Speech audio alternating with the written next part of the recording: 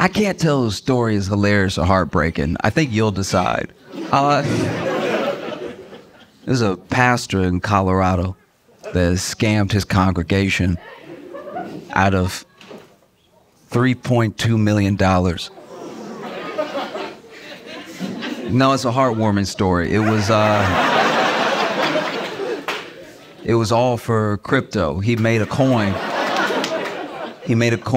And he passed it off to his congregation, saying that the Lord wanted to bless them. And then they invested. And then he's now been caught and is being charged with fraud. And he pocketed 1.3 million of the 3.2 million. And so he came out and he made a video. And in the apology video, he is very honest. He's like, listen, the Lord spoke to my wife and I and said to, make this coin and everything. And I even said to God, I like how he acts like God is a guy, just like, and that he's a guy that he can't get on the phone right now, but was talking wild a couple weeks ago. And so he's like, and then look, I was even asking God, because I'm not even omniscient like God is. I'm not over here like God. And I even asked God, I was like, where's the liquidity going to come from? And honestly, if your pastor ever says liquidity to you, that should be the first sign to run. Run as fast as you can, as far away as possible. And so he's like, I even asked God, where's the liquidity gonna come from? And God said, trust me. And so then I immediately told you it would be fine. That's my bad. I want you to know, out of that 1.3 million that my wife and I pocketed, 500,000 went to the IRS, which is a meaningless detail, by the way. Like, yes, you paid your taxes, but that's just a weird thing that the pastor did to be like, hey, look, while we're being honest, I got fucked too, okay? IRS really get everybody, don't they? It's like, as much as we hate the IRS, you're not gonna flip this around on them right now. And then he got caught and he's like, yes, we did spend it on some trips and a home renovation that the Lord told us to do. And I'm starting to think that Lord is just some guy's last name to him. Just a Marcus Lord that does a lot of cocaine. It's like, I got a new coin. You should tell your peeps, you should get them in on it. Because I've read a good portion of the Bible, and I don't know. No, like, I'm not saying I'm smarter than everyone that was in the congregation. I'm expressly not saying that. Like, but it is a thing where it's like, if you read the Bible, what he's saying will be weird. You know what I mean? Like, if you read the Bible and you have a general understanding of it, when a guy comes to you and he's like, listen, the Lord about them gains, okay? I think it makes it easier for you to be like, oh, I think this guy is full of shit.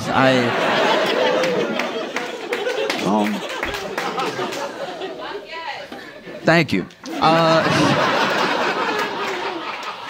But that's a scary thing, though, is that, like, there's a blurred line now, blurred almost to the point of being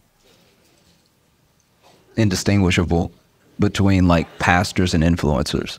You know what I mean? Like a pastor used to be, at least where I come from, a pastor used to at least be poor.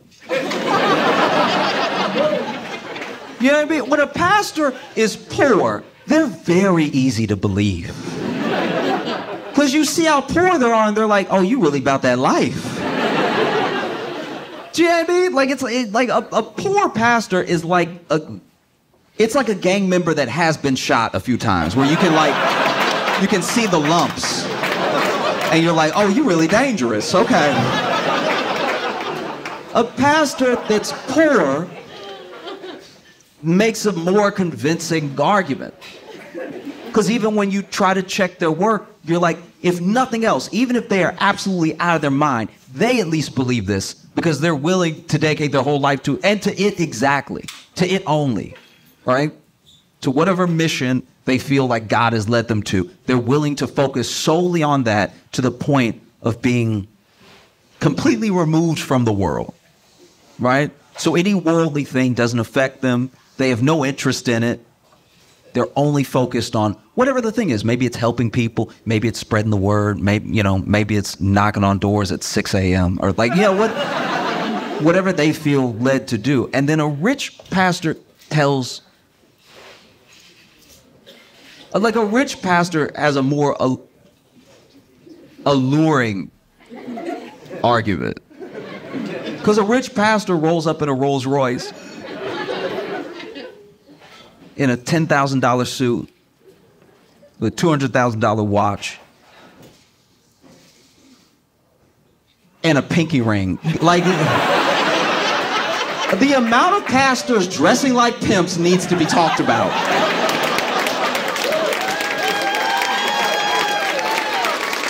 Do you know what I mean? It's like there's too many wires crossing with, like, I'll see a pastor dressed fully like Don Bishop Juan, and I'll be like, oh, yes, you are pimping your congregation. Yes, I get it. Wow. And in their faces, too, you're brazen with it because you dress rich in front of them, and they're poor to make you rich. And wow, that is ballsy. Maybe you do have God's protection. That's crazy that you're going to do that in their face. And then you tell them what you buy. If you see these televangelists, they tell the people what they bought with the money that they said was going to missions and to... Because when the plate is getting passed around, it's so that we can help the poor and that we can spread the word and that we can, sort of build up the church to have things for you as a community. One of the only reasons to have church is for a community. It doesn't even have to be fully like-minded people. It could just be people that you feel like safe and in communion with. And so, yes, sometimes everybody pulls their money together and then they're like, what would be great is a rec center for the kids. And then a church will put all their money into building a building that could be a rec center for the kids so that they don't get in trouble. There are lots of things and ways that churches spend money that I do think are good. And so when I see like a mega church's facilities, I'm not immediately skeptical. It's when I see the person and he's dressed so much like a pimp. Like, I cannot stress this enough. It is full pimp outfit. Like, it's to the point of tacky. Like, we're not even talking about just because he has a suit. I'm talking about he has like... They are all stopping short of a cane. Like,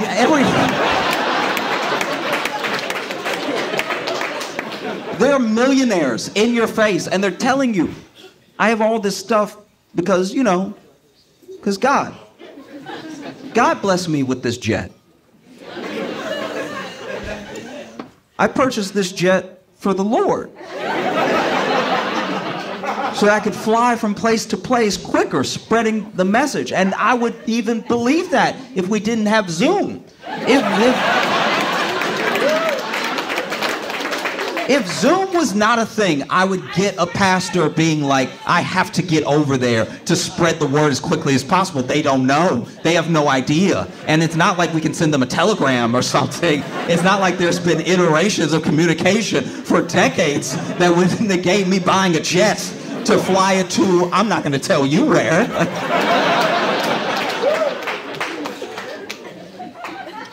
Like, how did we get here? And look, it is probably, it's probably an easy thing to have happen. It is. It's probably, I think that I'm trying to be gracious for a second. I really am. I'm trying to extend an olive branch for a second and just, no, just hear me out.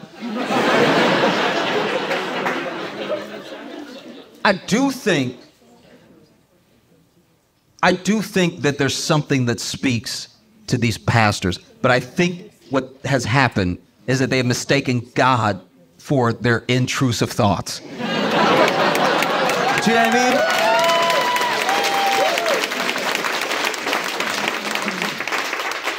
Because I don't know all of you, and I don't know, exactly what your lives are like. I don't know if you grew up with religious or not, or what religion or anything. I'm just saying, as individuals, every single one of us here, if we were to lead a congregation and we were to pass around a jar or a plate, collection plate, anything like that, and everybody gave something because we made a compelling case that it is your job as a citizen of the world to help people that you may never meet, right?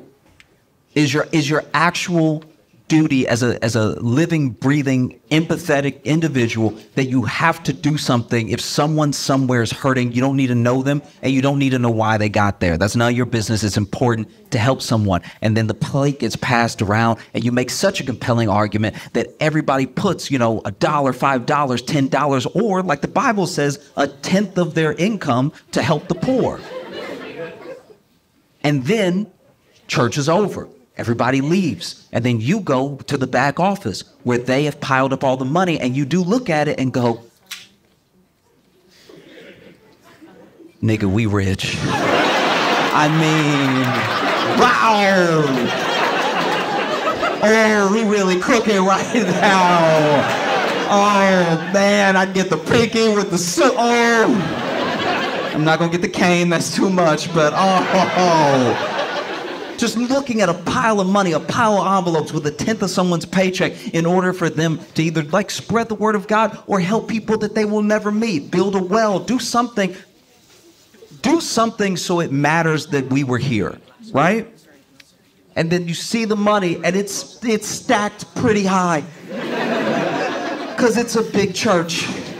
And you look at all that money and it's hard not to be like, game time?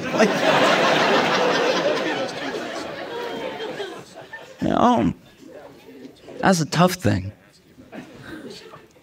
A friend said to me today, because I was telling him about the story, and he said to me that if churches did what they were supposed to do, we might not have much homelessness.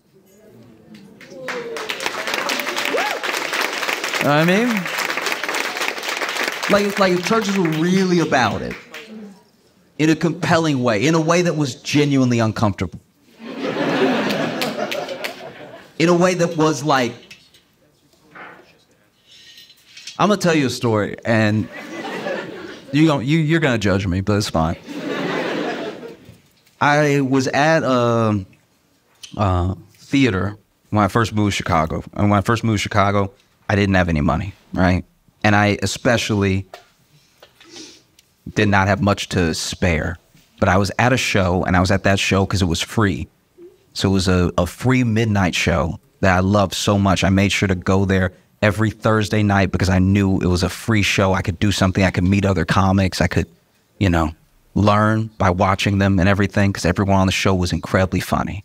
It's actually a sketch show, ironically enough. And there was a person that came in, and she came in and she clearly had nothing, right? Her clothes were torn and everything. Her hair was a little messed up, and she had a little bit of a limp. And she was asking people for change. And you got to remember, this is like a kind of swanky place. Like it has a little bit of that underground grunge feel to it, but it's also like a nice place with a nice bar and everything. And so everybody was like, no, no, no, no. And everyone was varying degrees of like just ignoring, politely saying no, being aggressive, get out of here sort of thing. And then someone came and they asked her to leave, right? And so I see all that happen. I'm sort of sitting in the back towards where the showroom is. And then this was all happening towards the front. She didn't get far in. I watch the show. And I'll be honest, I didn't really think about her while I was watching the show. I was thinking about what an incredible show this was, how thankful I was that it was free and everything. And then the show lets out. And I guess because a couple hours had passed, she gave it another try. So she came in She was asking people for change. And once again, it was varying degrees of not looking at her, asking her to leave them alone and everything, politely saying no. And so then I had about like $3 in my pocket. And so I saw her the second time, and I felt so bad about how the first time went and that I didn't do anything, that I went ahead and I gave her the $3. And when I gave her the $3, she took it and she looked at me and she said, "Oh, thank you so much." And then she jumped and hugged me tight. And what should have been a sweet moment was mainly just me being like, "Oh my God, oh my God, oh my God, oh my God, oh my God, oh my God, oh my God, oh my God, oh my God, oh my God, oh, oh, oh, oh."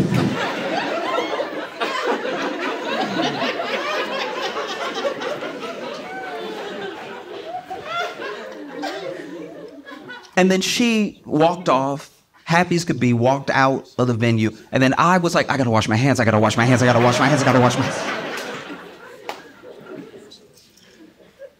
And I think that, you know, I look back at that and I'm not proud of that. I'm not proud of how I reacted or anything. But that does feel like what church should feel like. Like, instead of just being boring, it should be like, oh my God, oh wow, everybody really is welcome. Oh, jeez. All right, cool.